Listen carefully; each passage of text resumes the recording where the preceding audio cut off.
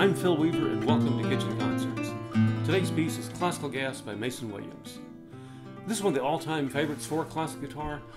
Came out in 1968, was a huge hit. It's gotten a lot of radio time and airplay over the years, and that's actually very, very important because ultimately the only music that's relevant is the music you were listening to while you were making out in high school.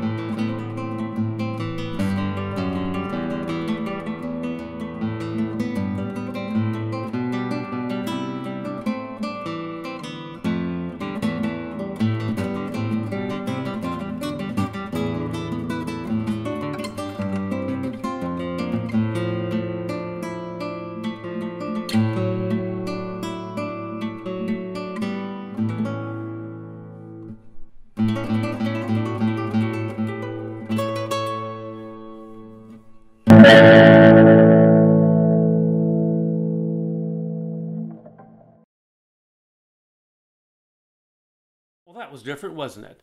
Let me know what you think in the comments if you like the effects or not. And just so you know, I did not put a pickup in the Ramirez. It's safe and sound, all in one piece. I did all that in post in Adobe Premiere Pro.